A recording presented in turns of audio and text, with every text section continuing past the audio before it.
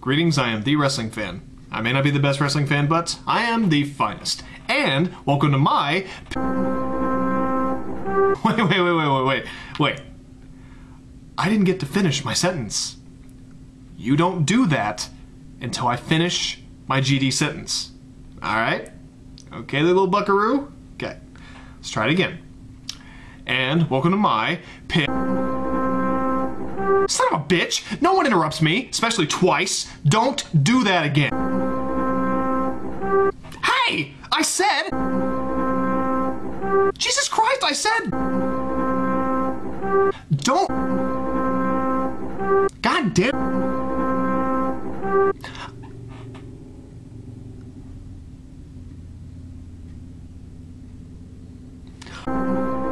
Ah, fuck it!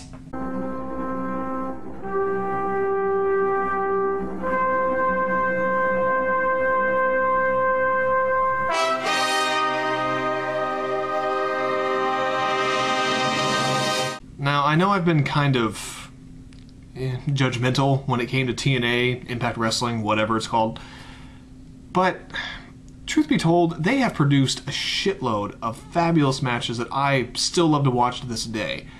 And since it is October, and this is the month where they have their biggest show of the year, Bound for Glory, and I know Bound for Glory already passed, and I heard it was a really good pay-per-view, and I heard it was a subpar pay-per-view.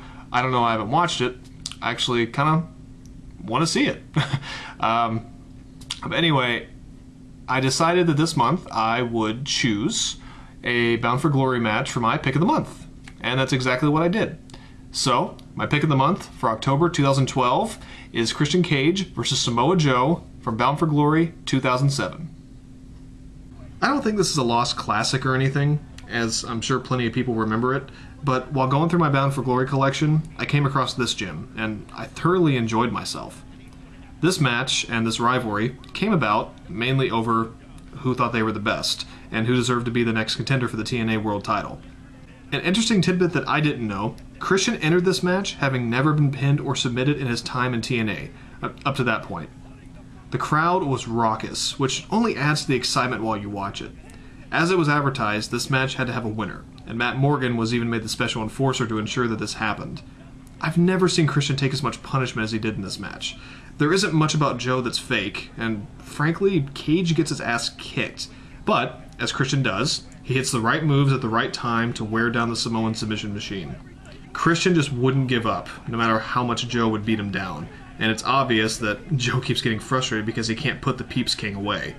Wrestlers always talk about stealing the show at WrestleMania, but these two, in my opinion, stole the show with this Bound for Glory. Tremendous contest that is a blast to watch. Now, if you want to watch this great match, then please purchase the Bound for Glory 2007 DVD. And I do apologize, I'm not very up-to-date on TNA Impact Wrestling DVDs, so if this match was released on another DVD set, I didn't know. I know it's not on Samoa Joe's DVD, at least the one that I have, or Christian Cage's. So this is the only way I know to get it. If I'm wrong, I apologize. Well, that was my pick of the month for October 2012. I sure hope you enjoyed it. Actually, before you go, there is something kind of serious I need to talk to you about. I've actually been meaning to tell you guys for a long time, and I think now's the right... It feels like the right time. Okay, sorry, I just had to kind of compose myself. Okay. Jesus Christ! Stop doing that! Stop interrupting me, please! I'm trying to get something off my chest here. Something important. I don't know who's fucking doing this, but just stop, alright? Okay, sorry about that, folks. Okay, alright. Now, what I want to tell you is... Well... Alright, I'm gonna say it really quick. Alright, I am a little girl, and...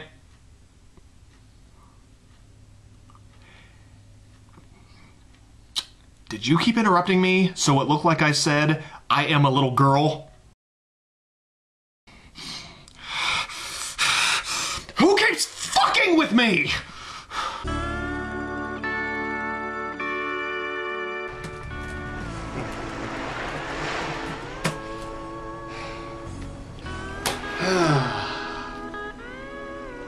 It was me.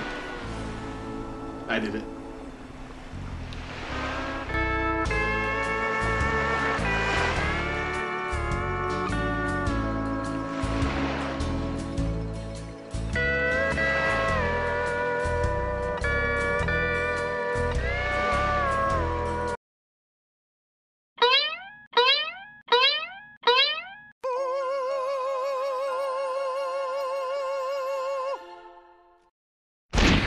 Space Monkey Mafia Studio. What is it?